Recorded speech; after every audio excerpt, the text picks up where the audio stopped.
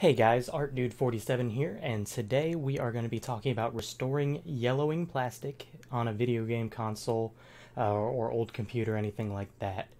Now this method works with basically anything that was supposed to be like a gray or white plastic. It may not work as well with colored plastics. So I am going to use my GameCube to show that today. The front plate where the controllers plug in as well as the memory card covers are pretty yellowed, and so we're going to be restoring those. So first I'll show you how to take apart the GameCube. It's actually very easy. You can see there's two holes on each corner, and then on the top corners there's another two holes. Those each contain the screws.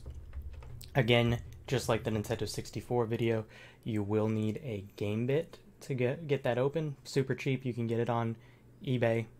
This is the 4.5 millimeter game bit. Not sure if it'll focus on that, but that's what it looks like. Now again, to make the video a little shorter, I already took out the screws on this, so at that point you could flip it over so it's right side up. And then the top housing should just lift off. So go ahead and put that to the side. You don't need to do anything with the top housing. Now to remove the controller port here, it's literally just like clipped on. So you just give it a little pressure on each of the posts here. There's one on this side and then one on that side. And then it can kind of fall out, but it's still connected by this ribbon cable. Now you can take the ribbon cable and you just want to kind of gently go back and forth to disconnect this.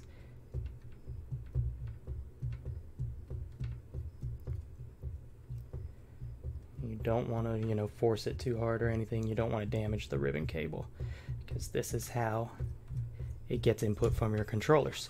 Once that's disconnected, you can completely remove the part from the console.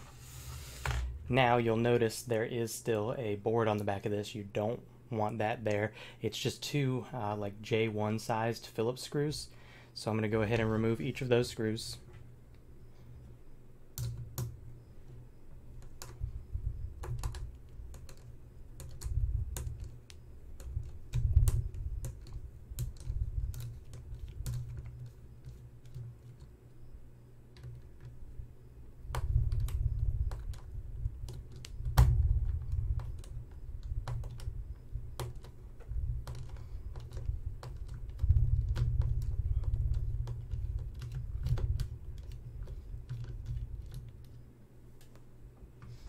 Alright, and so with those removed, the board should just lift straight off.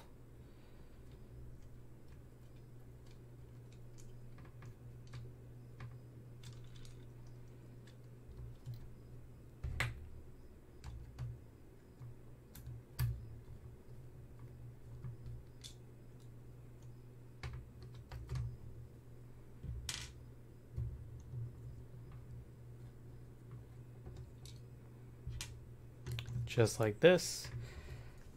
I'll try to point it out on the camera just so you can see. There are plastic pieces going through the board, so like right here. So you want to lift it off of those rather than like snap them. So just lift it straight up and that'll make sure.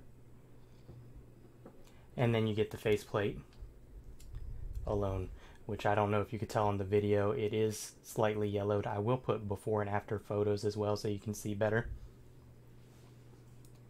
Now the memory card covers are also needing this, so these are a little harder to remove. There they are. What I find the easiest to do, try to do it so you can see it, is push down on the memory card cover with one hand, and then you just pull it out after it's inserted, or after it's pushed in, basically. And these are just clipped on, so just kind of gently, but you need to get both sides out.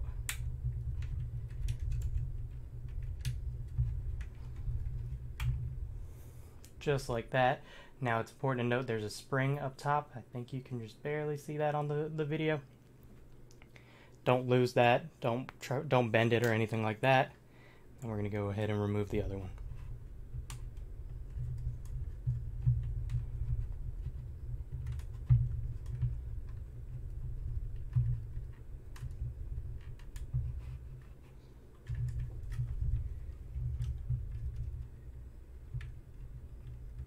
Now again, I'm just being very gentle with the console. I don't want to snap anything.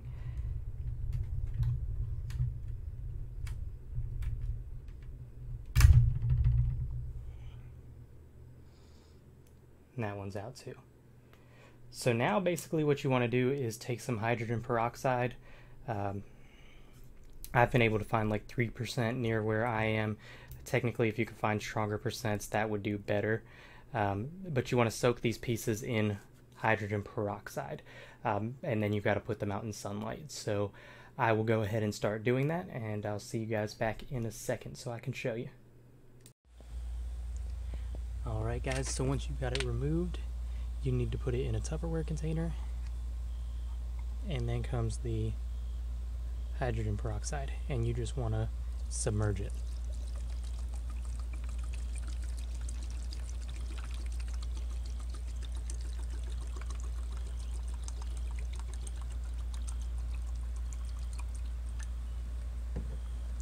And after that, just let it sit in the sunlight. Alright guys, so I let it sit in the sun for about 4 or 5 hours, and as you can see, hopefully in the video, that it's much lighter. It's still a little dark, like you can see here, some difference in coloration. So I am going to let it go again for another 5 hours or so. And then there was also one memory card flap I was doing, and I think you could tell, but that one is still quite yellow, so that one may need another 2 or 3 shots. So I'm just going to repeat exactly as I showed you before, and I'll update you once it's done.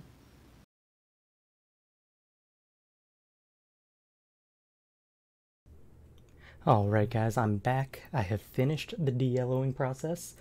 So I gave the controller faceplate another day, about 5 more hours in the sun, and that seemed to take care of it, put it back to pretty close to normal. The worst piece was one of the memory card covers.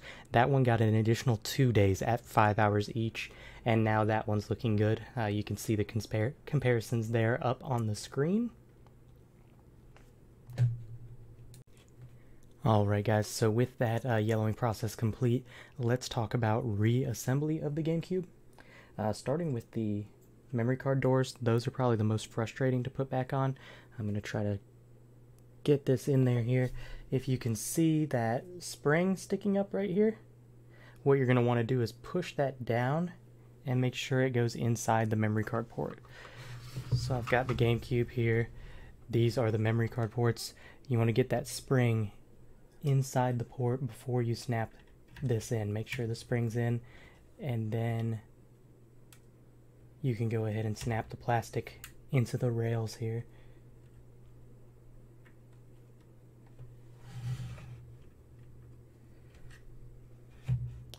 And so you're going to want to do it like this. Basically catch the spring and then push the memory card slot down like this, so it's like inside, as if there were a memory card actually in the slot is how you want it to be.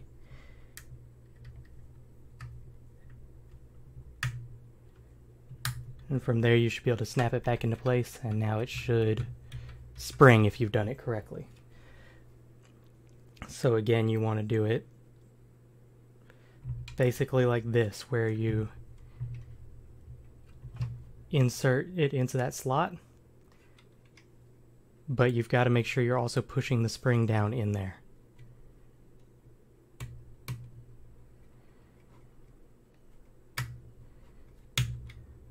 And like I said, assuming you've done it correctly, it'll bounce back just like it normally would. So that's the hard part done. Now what you'll want to do next is attach your board back up.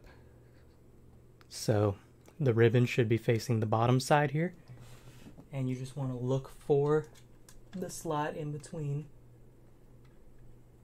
And I find it's easiest if you just place the board face down on the table. Then you can kind of match up that slot with the ribbon cable and just press it in. I'm going to turn it around just so I can get a better view on it and take care of that.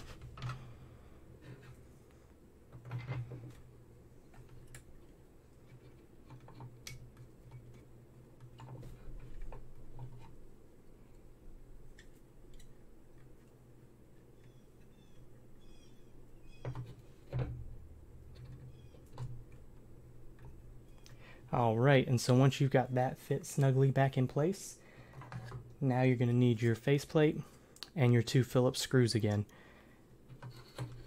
And basically, you want to match that board up where the screws would go. I've got my screws sitting over here. Grab my screwdriver real quick.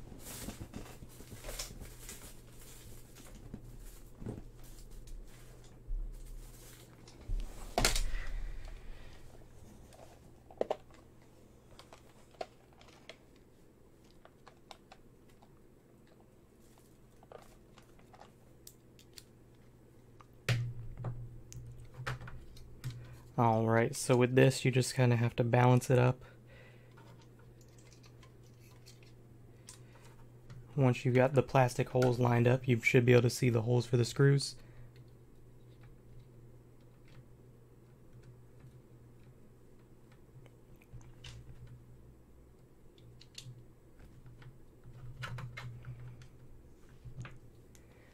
And from there, kind of carefully put those into place.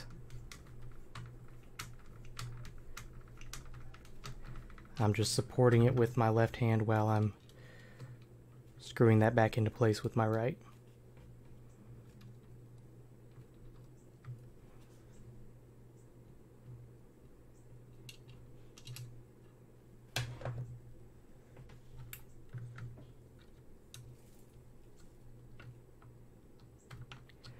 I've got the magnetic head, so it was just pulling back out. There we go. Get that tightened back down.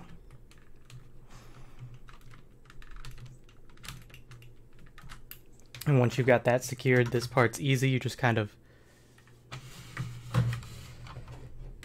slide the faceplate back down into the GameCube and you snap onto these posts. And it should just snap into place. Once you've done that, you're ready to go ahead and put the top portion back on. Now this should just slide over top of the GameCube.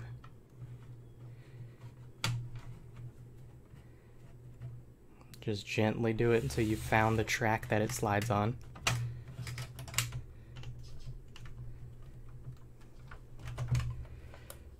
And I like to just examine the edges and make sure it's fit snugly. And then you can put the GameCube back upside down and return the 4 screws in each corner. Alright, and so with those screws back in, that's your GameCube restored. Like I said, this will also work with other yellowing plastic, especially on like Super Nintendo, you see it a lot. Please leave a comment, subscribe, and like the video. That would really help me out. Thanks for watching, and I'll see you guys later.